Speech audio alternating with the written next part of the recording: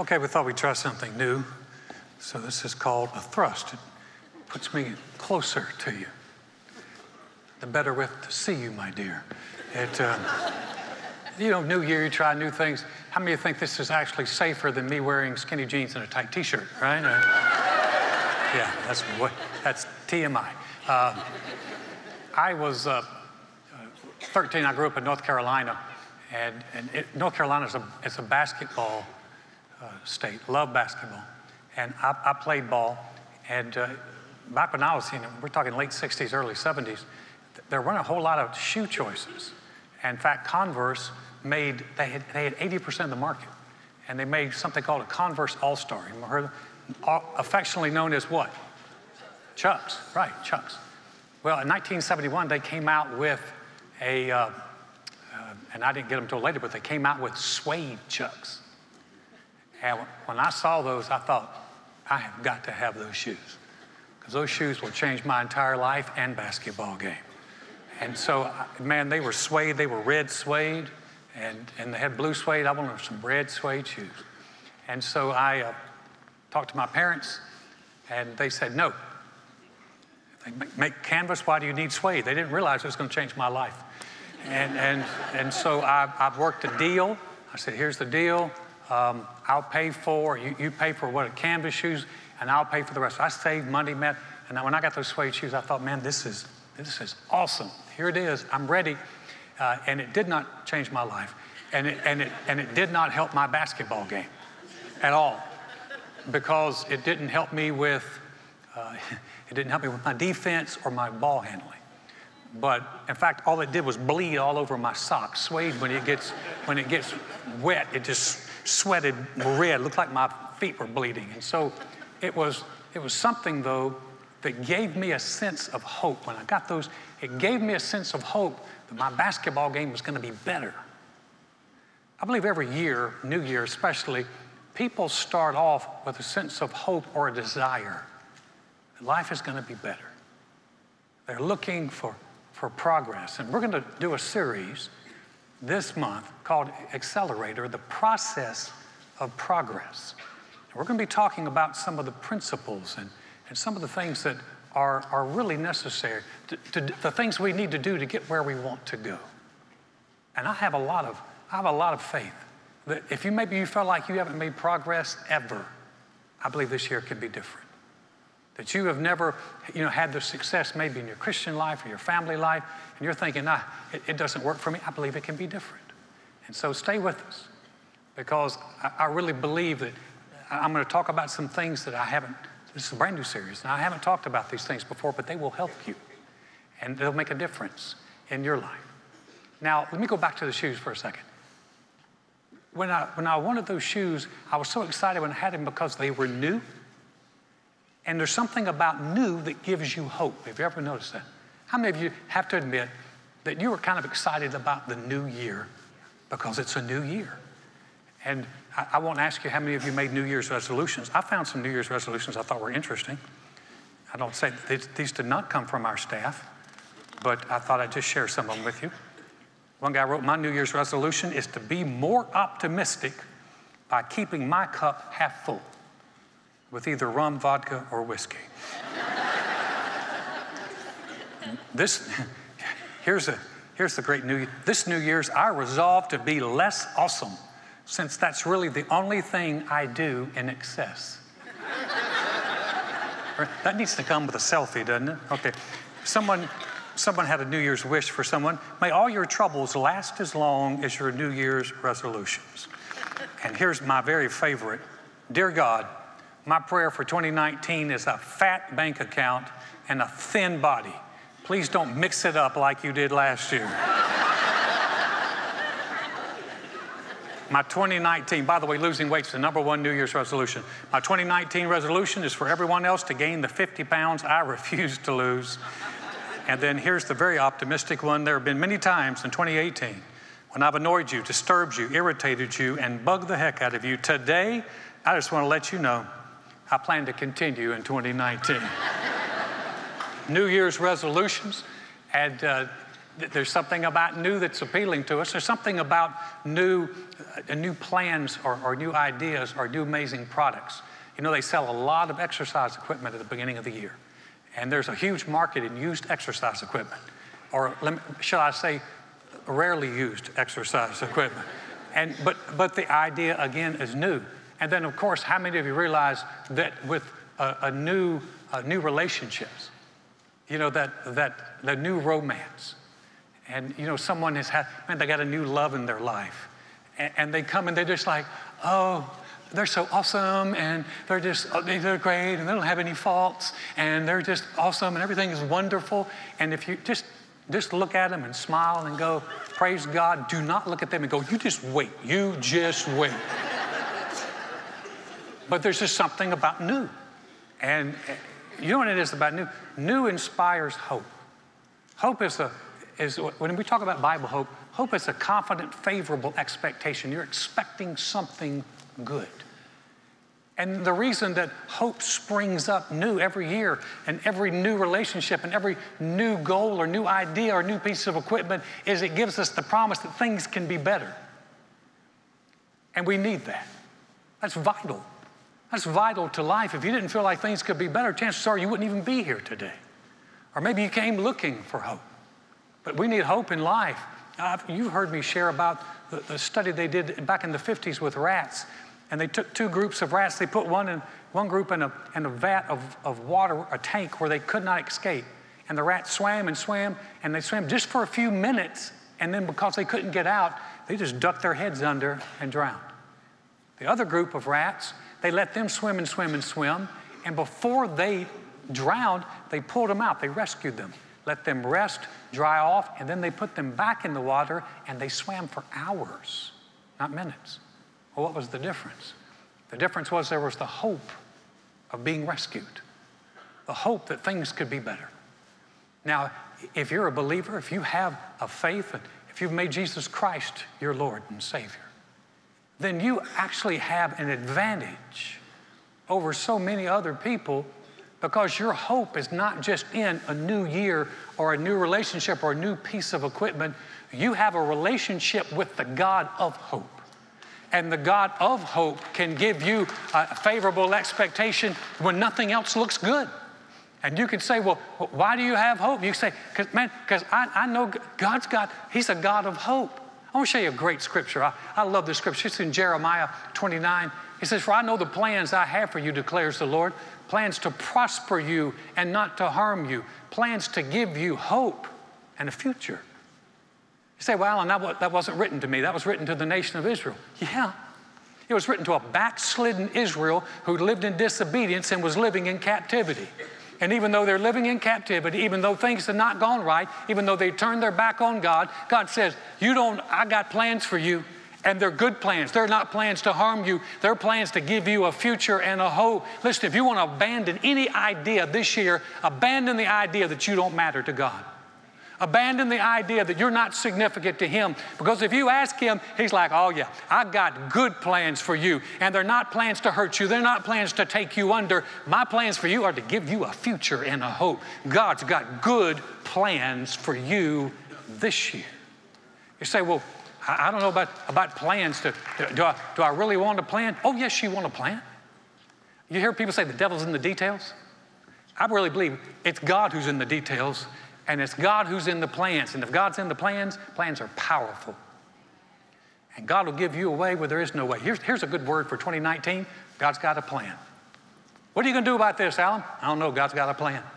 What are you going to do about those needs in your life? I don't know, but God's got a plan. He is a master planner, and He can have a plan, and He can help you. Now, many of you know Joy and I have 3 children, Matthew, Christina, and Michael. You don't hear a lot about Christina and Michael. You hear a lot about Matt. Matt was the oldest one. Matt did a lot of stupid stuff, and Christina and Michael watched Matt do stupid stuff, and they said, we're not going to do stupid stuff. So I don't have as many stories about Michael and Christina. But I do have a lot of stories about Matt and his creativity and his things. But I tell you what, it did pay off. Right now, in fact, he is, with a team, is in Guatemala. They're putting up 5 playgrounds in Guatemala in rural areas. Thank you, church, for helping make that happen. So his adventuresome spirit paid off, but his youngest, Michael was the youngest. Michael's 9 years behind Matt.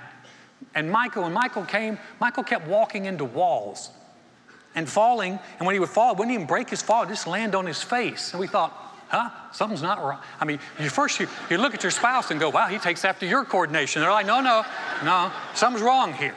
And so we took Michael to the doctor. Michael had his eyes weren't focusing, and he had what they call soft motor skills. And so we took him to a therapist in the public schools, and they looked at us and said, oh, he was 3. He'll never be able to enter kindergarten. You're going to have to hold him back. You're going to have to hang on to him. He's not going to be able to do it because he can't hold a pencil. He can't do what he needs to do.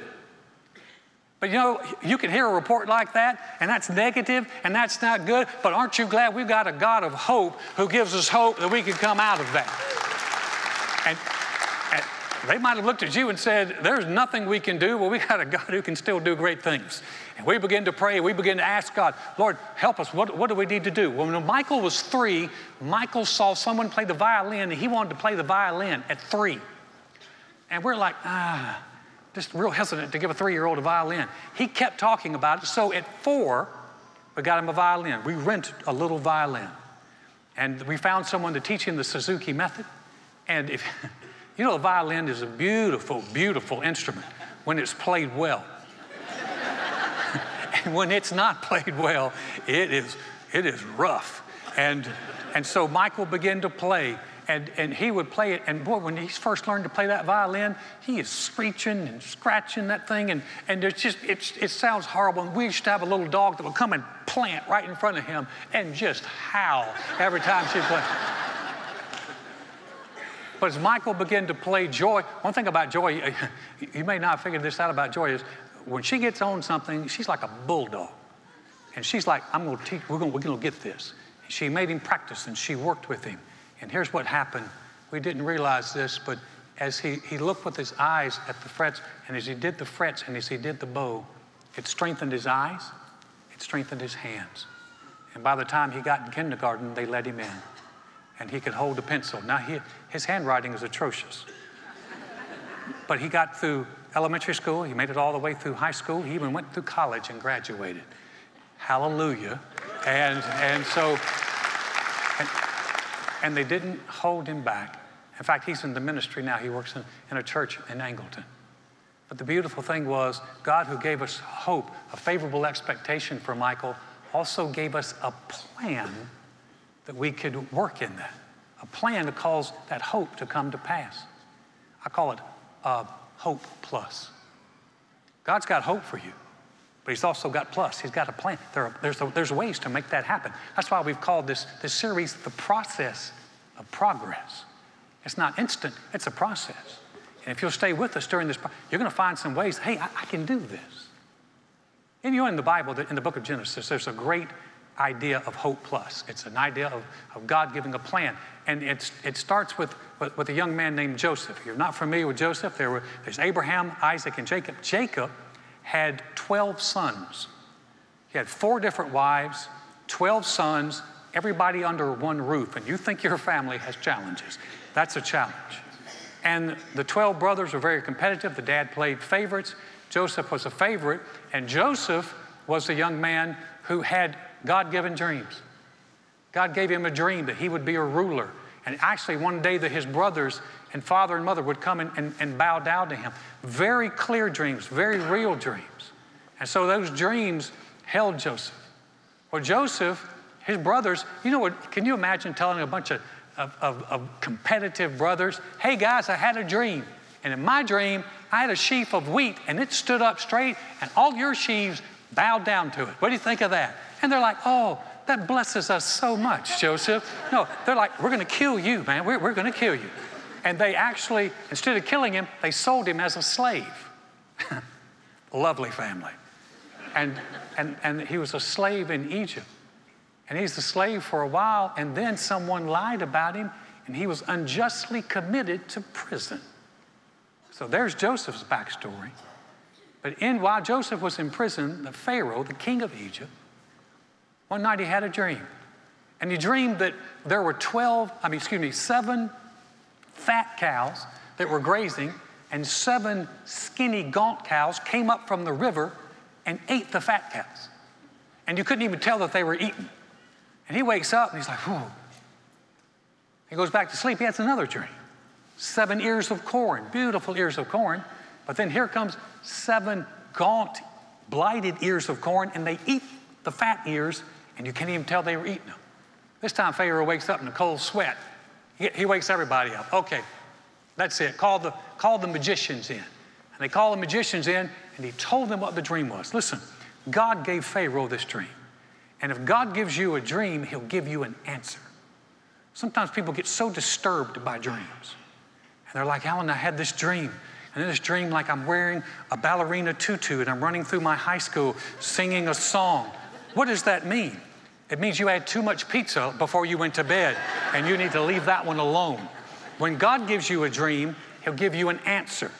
So here's Pharaoh. He had this dream and he asked his magicians. They're like, we don't know. He said, but we hear about a guy in prison named Joseph. He has some experience with dreams. He said, call him. And Joseph came. The thing I love about Joseph is he'd been a slave. He'd been unjustly accused as a prisoner. But Joseph never gave up on God. And I really believe those dreams that God gave Joseph held him steady during the tough times. That even though he was in a difficult situation, he had a dream that he was one day going to be a ruler, and he held on to that, and he still had a good attitude about God. And when he shows up in front of Pharaoh, Pharaoh says, I understand that you can tell dreams. And Joseph looked at him and said, no. He said, it's not in me. He said, but God will give you an answer of peace. And Pharaoh tells Joseph the dream. This is what happens. Joseph is speaking. He said, it's just as I said to Pharaoh, God has shown Pharaoh what he's about to do. 7 years of great abundance are coming throughout the land of Egypt, but 7 years of famine will follow them. Then all the abundance in Egypt will be forgotten, and the famine will ravage the land. The abundance in the land will not be remembered because the famine that follows it will be so severe.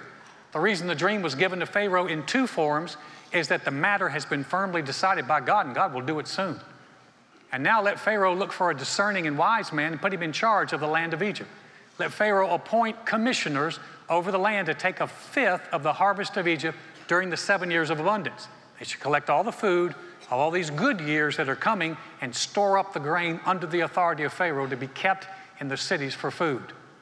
And this food should be held in reserve for the country to be used during the 7 years of famine that will come upon Egypt, so that the country may not be ruined by the famine. The plan seemed good to Pharaoh and to all his officials. So Pharaoh asked them, can we find anyone like this man, one in whom is the Spirit of God? It's interesting that God gave Joseph hope for Pharaoh, but he gave him hope plus because he gave him a plan. Gave him a very specific plan. 7 good years are coming, and they're going to be followed by 7 bad years. But God's going to help you in this. Here's the plan. And the plan was very specific. We're going to save 20%. Now, we're going to put some aside. We're going to store up a little bit. 20%. For 7 years, they stored 20%. It was doable. They were already farming and harvesting, so this was right in line with what they were already doing. So it was doable. It was going to cost them something, yes, but it was doable. And it was faith. It really had a basis of faith. Pharaoh had to believe this is a dream from God. Pharaoh had to believe that this is God's plan. Because how many of you know that if you have years and years and years of good, you start to think, why are we storing up? It's kind of like we are on the Gulf Coast. We don't get a hurricane for years and years and years. We're thinking, hey, let's build something. There's nothing coming. But you get a false sense of security. And I'm sure after about that 5th and 6th year, they're like, why are we storing? Things have never been better. And it took faith to stay with God's plan. But God's plan was a good one. Because what God's plan did was Pharaoh chose Joseph to be the guy in charge of the whole country. And it promoted him out of prison. And it got him out of the captivity he'd been in. And what's ironic is that about years later, close to 8 years later after this, by this time, it's almost 25 years since Joseph has seen his brothers. They show up to buy food because God's plan also sustained the countries around Egypt. And they show up to bow. And when they see Joseph, the number 2 guy, they all bow down. And the dream is fulfilled. God has hope, but he's got hope plus. Do you realize that God still has hope for you? You may look at that situation and go, well, You know, that's Joseph, and I'm not Joseph. No, listen. God's big enough to have hope for you. Now, look at this verse here in Psalms. It says, happy is he who has the God of Jacob for his help, whose hope is in the Lord his God. Our hope is not in an economy. It's not in a new relationship. It's not in the new year. Our hope is in God. And God can get hope to you, a confident, favorable expectation. Let me give you 3 ways he does it. Here's the first one. He can put you around people, or you can go around people who believe in God and believe in you. Now, I realize that church, do you realize that January is one of the top attendance months of the year for church? And I'm happy about that. And what happens is people like, we need to get back to church, or we need to get in church, because they believe that going to church would actually help them and actually be a blessing to them. You say, Alan, why are you always talking about going to church? You just want people to come and hear your sermons. Yes, but there's more to it than that. There's a book I've been reading. I really recommend books, but here's the good book. It's a secular book. It's outstanding. It's called Atomic Habits. Atomic Habits by James Clear. You can get it on Amazon. And it's an outstanding book. And here's what, he's done a lot of background in what changes people's behavior. And here's what they found change. A lot of times we go to church, and we're not just going to church to hear sermons. Maybe we go and connect, or we get in a class, or we get involved, and we get around people who love God, people who have godly homes, people who believe God can do great things. And that's exciting, because they found is who you hang out with influences your behavior. They've done studies. They've done hundreds of them. Do you know they found out that if you want to get in shape this year and you want to get fit, you need to hang out with people who are in shape and fit. And it will dramatically impact your ability to do that. Conversely, if you hang out with people who are like, no, let's see how much weight we can gain this year, it will impact you negatively.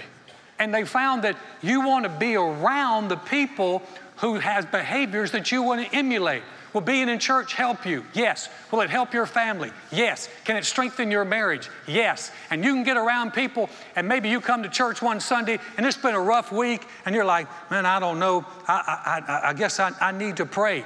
And instead of people stepping back going, pray? Why would you pray? You're going to lock hands with someone and go, yes, let's pray, because God can do big things, and big things can happen, and we need that.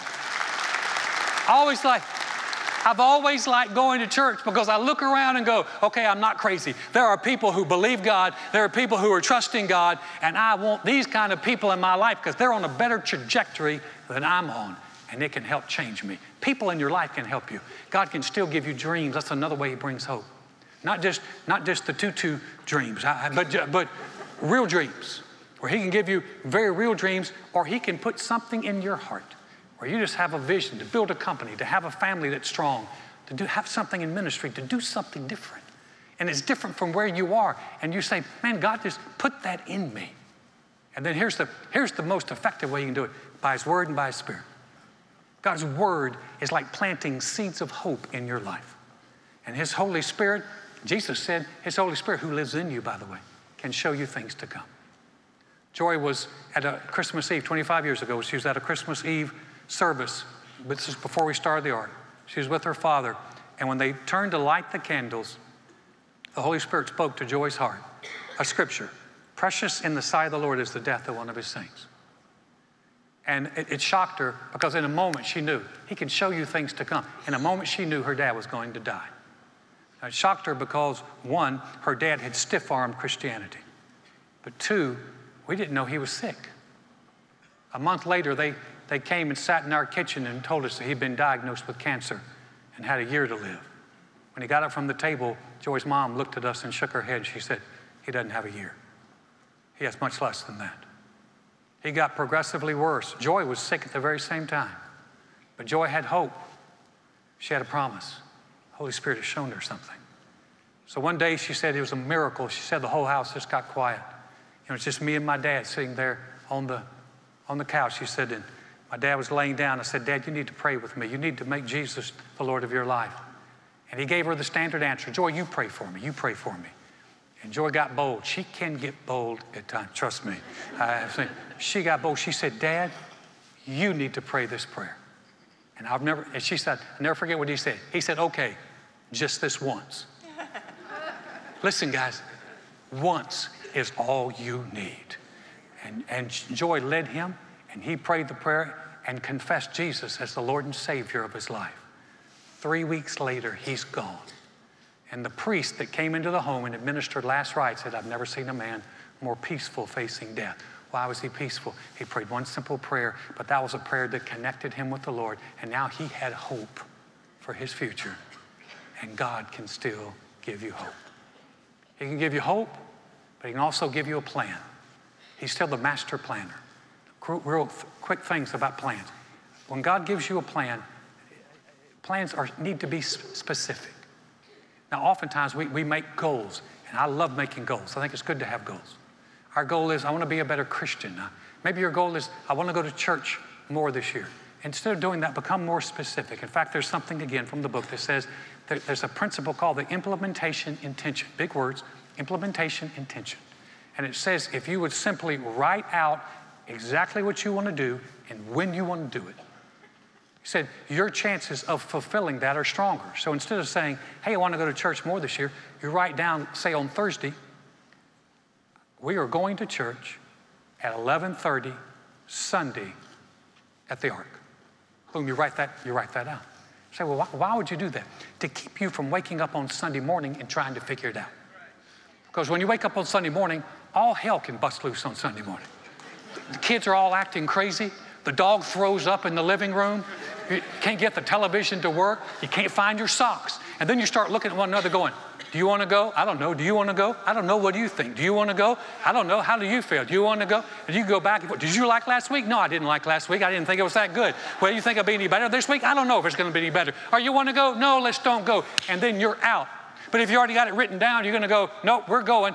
Get in the car, everybody pile in, and man, you're throwing kids and clothes and everything in the car, and you make it part of your lifestyle because you know it's going to work. It's going to help you.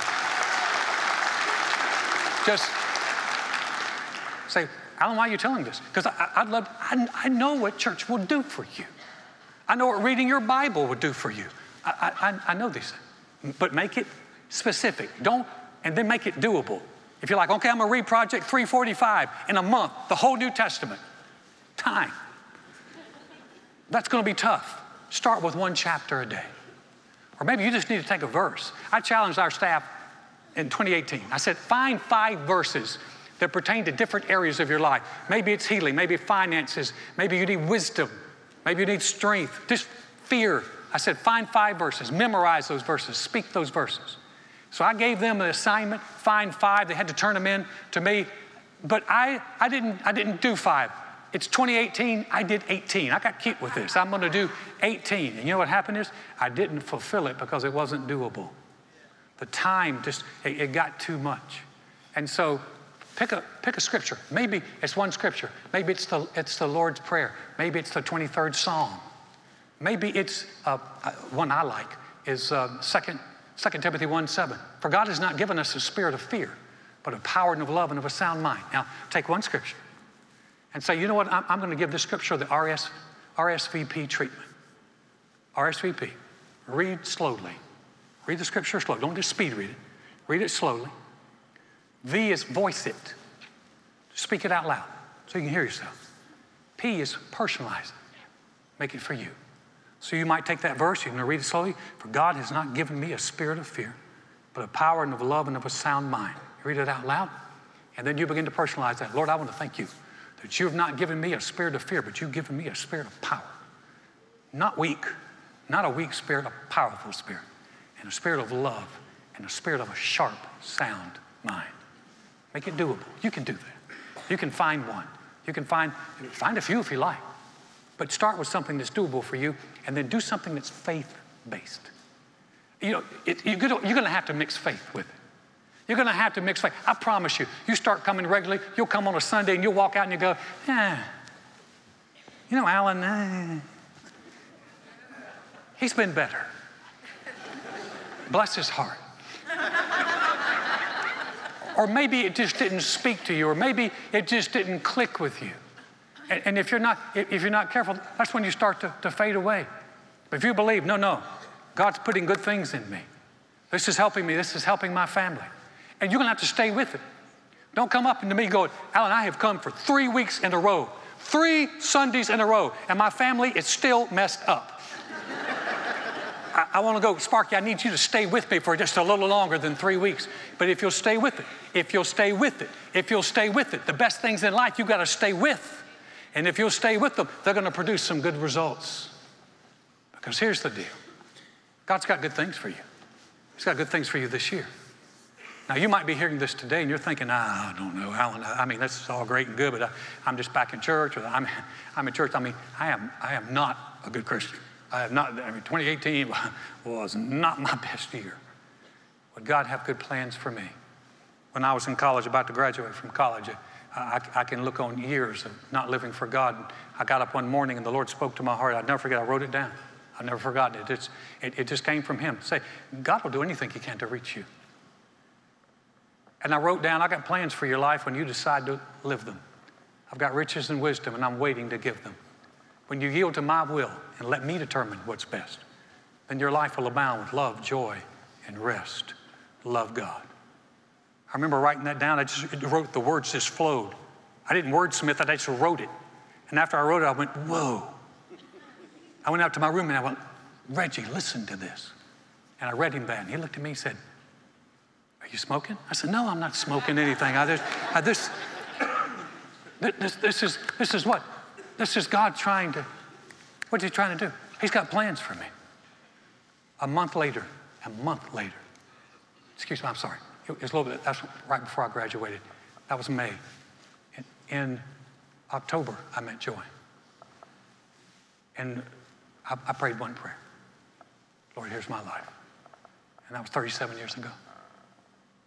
And God changed things. He had plans for me? Yeah. Is my life abounded with love, joy, and rest? Love, joy, and rest. Yes. But listen to me.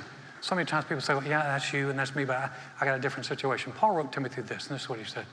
He said, meditate on these things. He'd given him some things to do. He said, give yourself entirely to them that your progress may be evident to all. God wants you to make progress. He wants you to make progress this year, past the discouragement, past the failures, past the barriers, past the things that have held you captive. He wants you promoted out of prison. And He wants you in a place that's good, because when you make progress, it not only blesses you, it blesses people around you. You see, today if you leave and you get out and you go to your vehicle and you get in your vehicle and you put your foot firmly on the brake, 2 things I can promise you are going to happen. You got your foot on the brake. 2 things. You're not going to wreck. And you're not going to go anywhere. Your foot is, we're going to drive past you. They're closing up the whole parking lot. You're sitting there with your foot on the brake. And you say, I want to make progress. I want to make progress. Okay.